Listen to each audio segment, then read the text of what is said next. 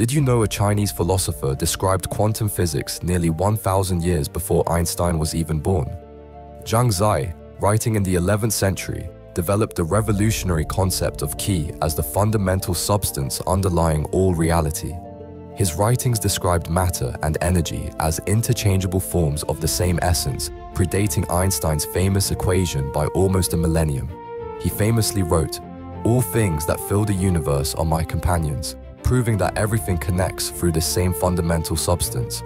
Using ancient Chinese terminology, Zhang described what we now call quantum entanglement, explaining how distant objects influence each other instantly.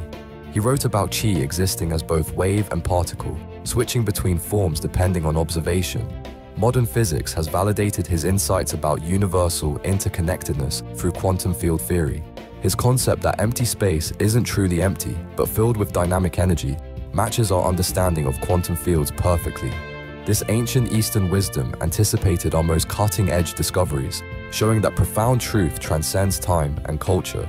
Sometimes the deepest insights come from the most unexpected places,